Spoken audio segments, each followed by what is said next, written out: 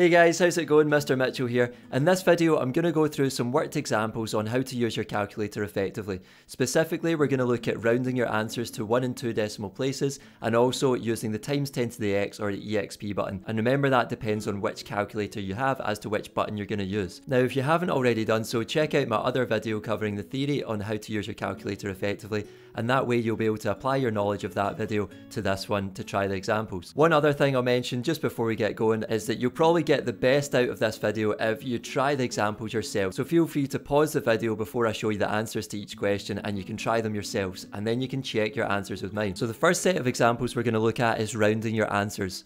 Okay, so question 1 says calculate the following rounding your answers to 1 decimal place.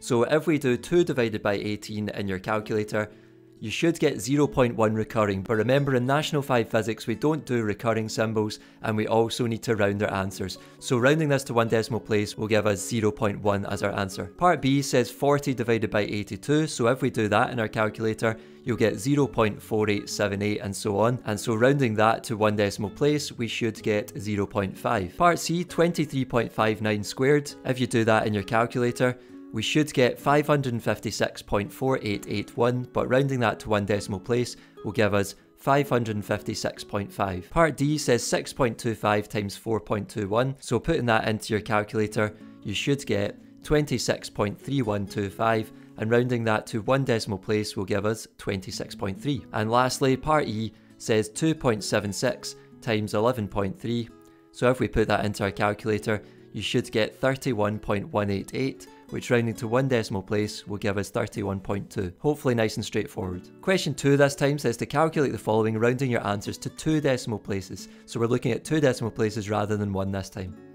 So part A says 45.76 times 0.25.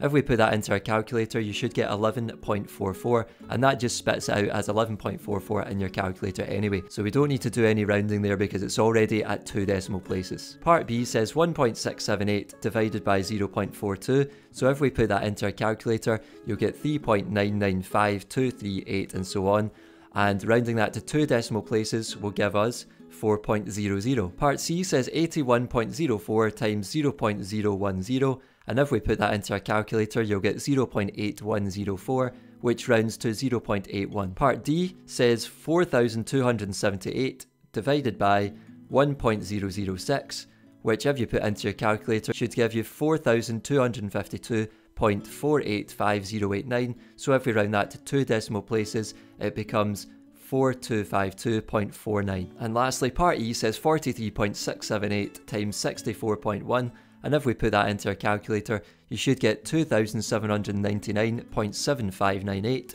and if we round that to 2 decimal places, then we should get 2799.76. Next, we're going to practice using the times 10 to the x or the exp button, and remember this depends on which calculator you have, so check which button you're going to be using before we move on. Now question 1 says to enter the following numbers in scientific notation into your calculator and write down what you see on the display. Note the button you use will depend on the model of calculator you have.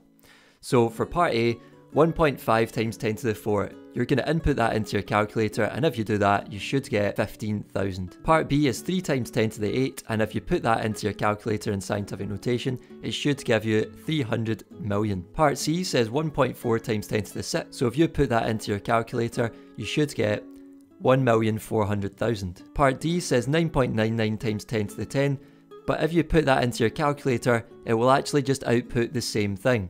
And same for part E, if we put 7 times 10 to the 15 into your calculator, it will just spit back out the same thing. The reason for this is the numbers are too large to fit on your display on your calculator, so they're just going to appear in scientific notation again. Question 2 says to use a calculator to attempt the following and write down your answers. You'll notice these questions have brackets used in them, and it can be useful to actually use the brackets when you're inputting numbers into your calculator. That way you don't need to worry about the BODMAS rule or anything like that, because your calculator is going to know to do the parts and brackets separately. So inputting for part A, 3 times 10 to the 5 times 5 times 10 to the 7 into your calculator, you should get an answer of 1.5 times 10 to the power of 13. For part B, 4.98 times 10 to the power of 21 divided by 3.23 times 10 to the 3, if you do that, we should get 1.54 times 10 to the power of 18. For part C, if you do 2.0 times 10 to the minus 9 times 3.4 times 10 to the minus 3 in your calculator, we should get 6.8 times 10 to the power of minus 12. For part D,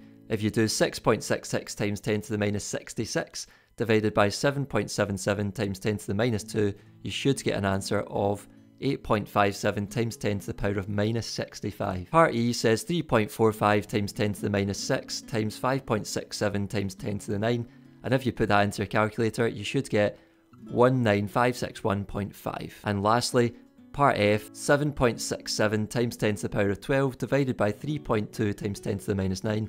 If you put that into your calculator, you should get an answer of 2.40 times 10 to the power of 21. That's it for this video, guys. I hope you found the examples on using your calculator effectively useful, and if you haven't already done so, make sure you like the video or subscribe to the channel, and I'll see you in the next one. Take care.